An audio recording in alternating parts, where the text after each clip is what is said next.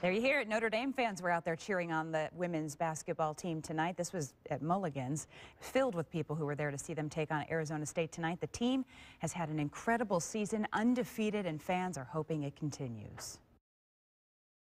Oh, I'm very excited. It's going to go all the way, hopefully. Oh, we're so excited. They're coming back to South Bend as winners, and we should be able to pack the joist when they come back. And I can't think of a more deserving team. They work so hard, and we're really excited for the Lady Irish.